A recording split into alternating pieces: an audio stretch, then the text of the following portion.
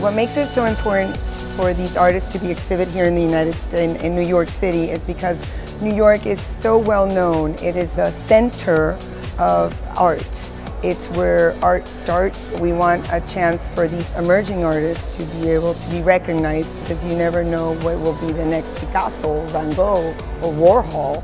Some of them actually are already established, but they are established in their country and they're very well known.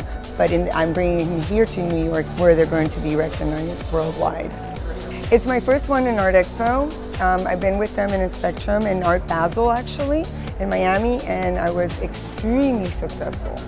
And here in New York, I've gone an amazing exposure, and I will continue coming to Artexpo. I think it's something, it's a chance for everybody to get to know not only decorative collectors, a chance for the new upcoming artists, established artists, and decorative art. It's all kinds.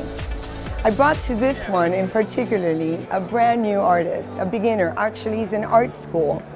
His name is Nick. And believe it or not, in the opening night, he was the first one that sold.